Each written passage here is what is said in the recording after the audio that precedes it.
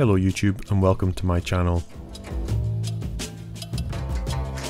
This is the first video in a two-part series about my adventures with an APC UPS unit.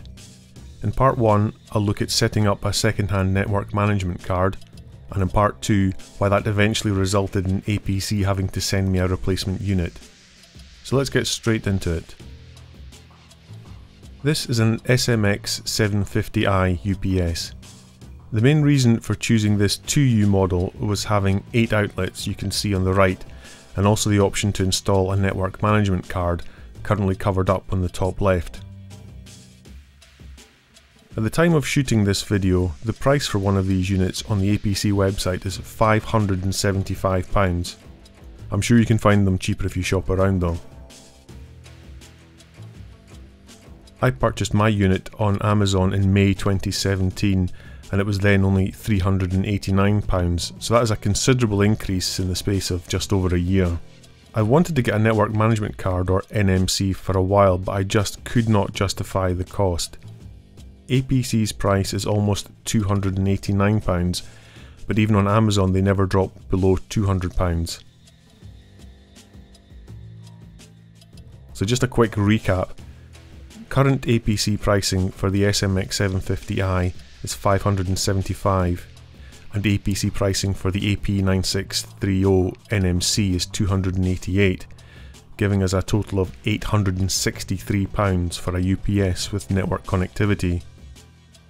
Compare that to my original purchase of $389, and the NMC on eBay cost £75, so the total outlay was £464. Almost exactly £400 cheaper than buying new at current prices. Normally I include a quick unboxing in my videos, but this was what arrived in the post from Romania, so nothing to see here.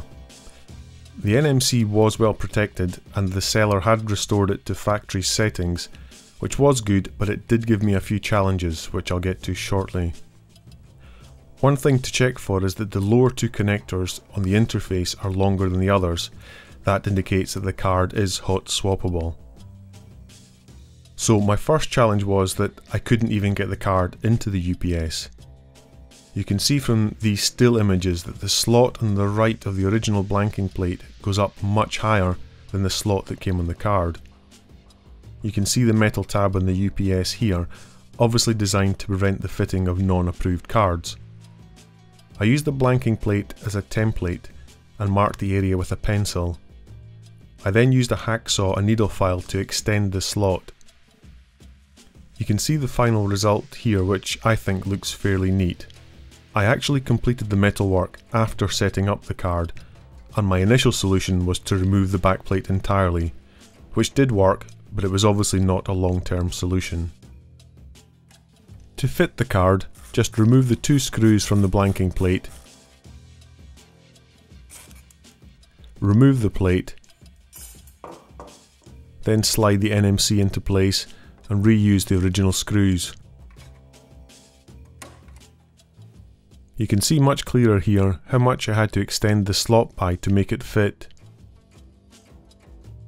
You can also see the reset button here, which I needed to use during setup. APC provide a device discovery tool available for free download on their website. The card needs to be connected to a network with a DHCP server to get its initial IP address. Then the configuration utility is supposed to find that and give you access to enter your own settings. However, I found that although the utility could discover my card, it would not open the web interface or allow me to amend the IP settings. I attempted to use the off-network discovery option with a network cable connected directly into the card. This should find the card by MAC address and allow you to configure the network options manually here, but this didn't work either.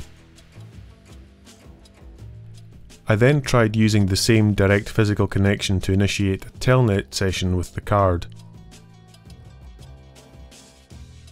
As I mentioned previously, I had used the reset button on the back, so the default login here is APC followed by APC. This allowed me to use the command line interface to set the static IP, subnet mask and gateway, which was finally successful. I wish I had shot some video of this, but this is the only still I took of the old style network interface before updating. You can see here that I had originally set the card up on its own entirely separate network, in case there were any security issues when plugging in an unknown piece of hardware into my network. The next step was to update the firmware on the card. There are 3 different versions on the APC website, so make sure you choose the correct one for your model. The download then requires to be unzipped. Then enter the IP address for the card and the login credentials and you're off to the races. The initial login is still the default APC account, which I recommend you disable once you have created your own administrator account. And here is the new web interface, which I think is nice and clean with all the controls within easy reach. So that concludes part 1. If you found this video useful, please give it a like, and I'll be back soon with part 2. Thanks for watching.